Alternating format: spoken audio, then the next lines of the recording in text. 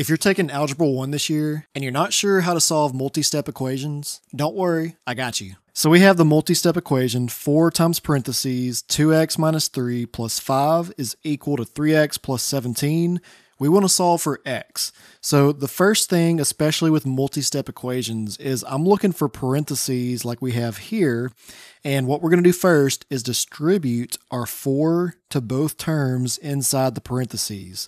So when we do that, we'll do 4 times 2x, which is 8x, and then 4 times negative 3, which is negative 12. So we're going to put minus 12.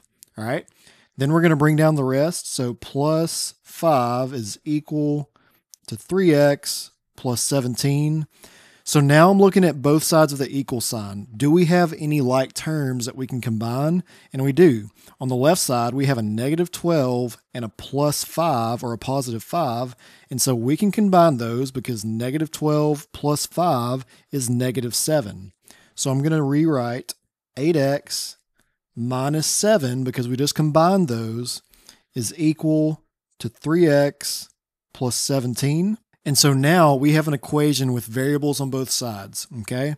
So I'm going to cancel out one of these variables. I'm going to cancel out the 3x by subtracting 3x from both sides.